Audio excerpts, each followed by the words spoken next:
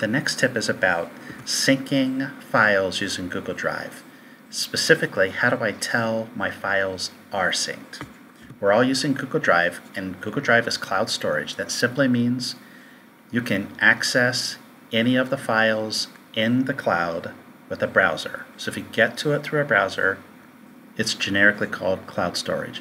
But what we want to do is we want to copy everything in the cloud to our computer's hard drive. That way we can work off our hard drive and have it automatically saved back to the cloud. That's what the Google Drive app does. And you can see it creates a Google Drive folder on my computer's hard drive, and the Google Drive app keeps all of the files in both places synchronized. As long as I have in my little system tray down at the bottom right hand corner of my screen, as long as I have the little Google Drive app running, I know that it's syncing my files in the background all the time. But how do I know that my files really are synchronized? Well, let me open up a browser and go out to my Google Drive. So this is in a browser. I'm at drive.google.com. Let me also open up Windows Explorer to the same location. You can see Docs Google H, Docs Google H. Now what I'm going to do is I'm going to create a new Word document.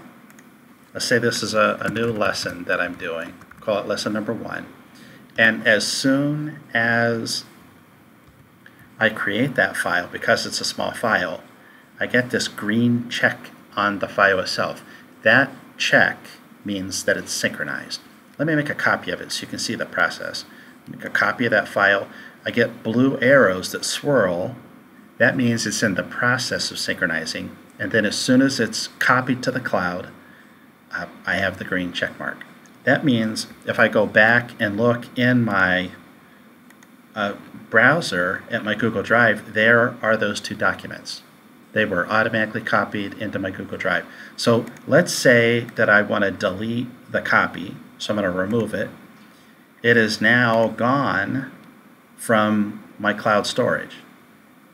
That means if I go back to my hard drive, it's gone from there too. Now, just like any file that gets deleted off your hard drive, it's actually out in the trash. So if I go and look at my trash, there is that file in my trash.